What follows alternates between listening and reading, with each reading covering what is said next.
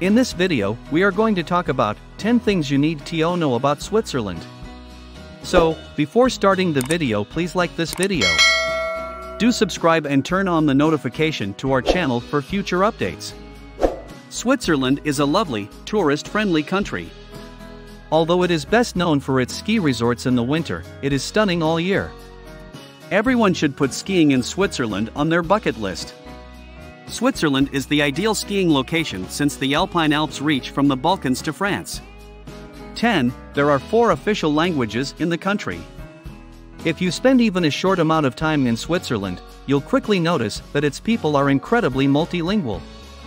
Even though German is the most widely spoken language in Switzerland, just over 60% of the population, don't be surprised if your high school German fails you.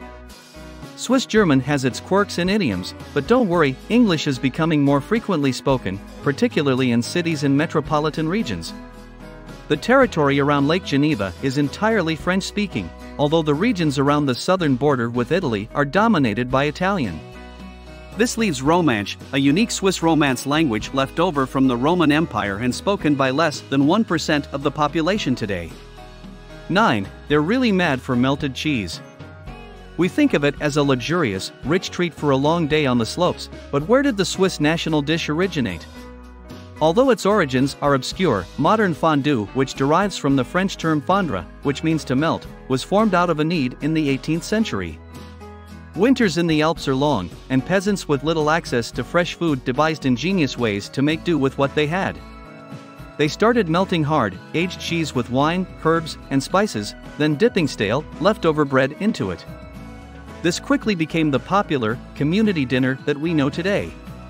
Try the moiti-moiti, half and half, cheese, which is created of Gruyere and Vacherin Fribourgeois cheese and flavored with Kirsch, a cherry-flavored liquor.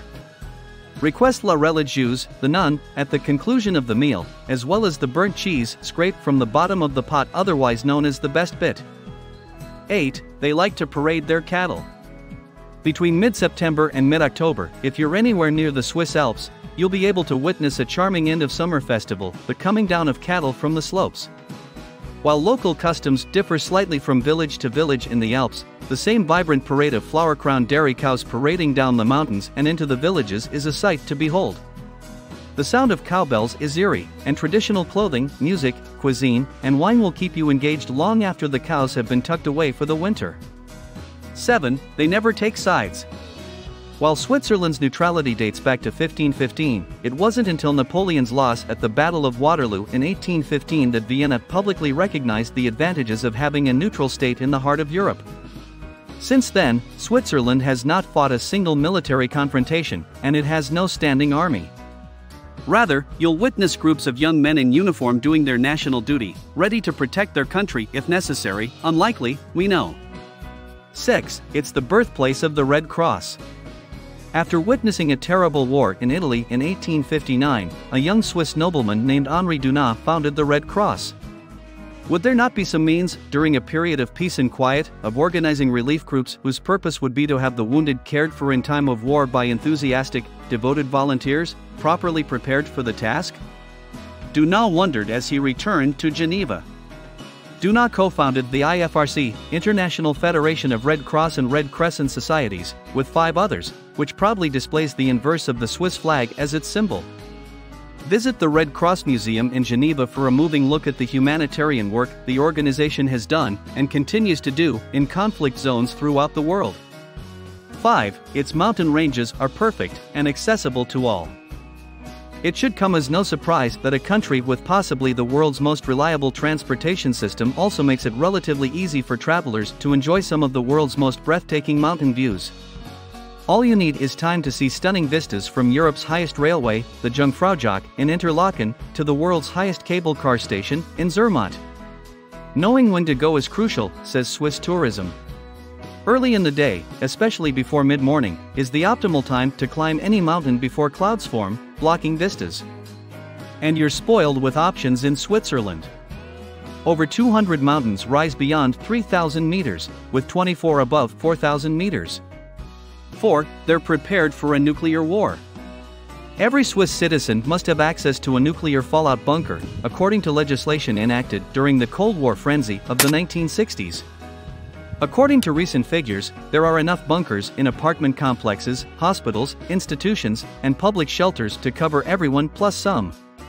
Once a month, tours of Switzerland's largest shelter, the Sonnenberg bunker in Lucerne, are available for those who are interested.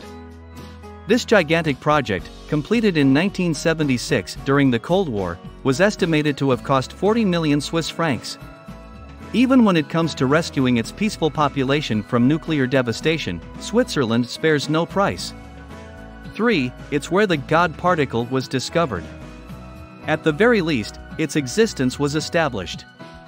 The hypothesis of the so-called Higgs boson, a mystical particle claimed to be responsible for giving other particles their mass, was developed in the 1960s by a group of scientists, notably British scientist Peter Higgs. To put it another way, the fundamental elements of our cosmos.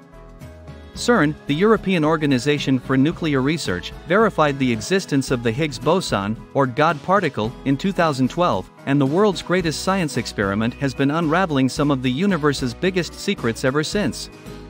Free tours of CERN's spectacular facilities and museum are available. Oh, and its Large Hadron Collider, which shoots proton beams at each other in a loop 100 meters underground, is colder than space.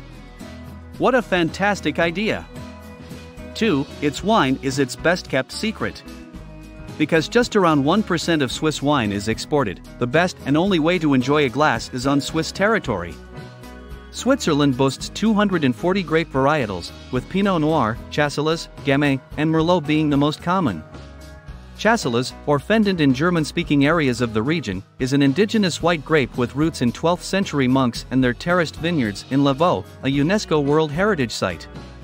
Valais in the Alps, Vaud on Lake Geneva, Swiss-German, Geneva, Ticino on the Italian border, and the 3 lakes of the Jura mountain range are the 6 main places where Swiss wine may be found.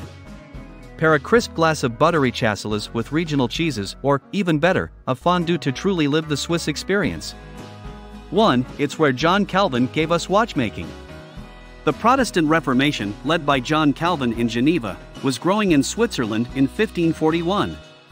He made it illegal to wear flashy jewelry, which caused a panic among the city's numerous jewelers.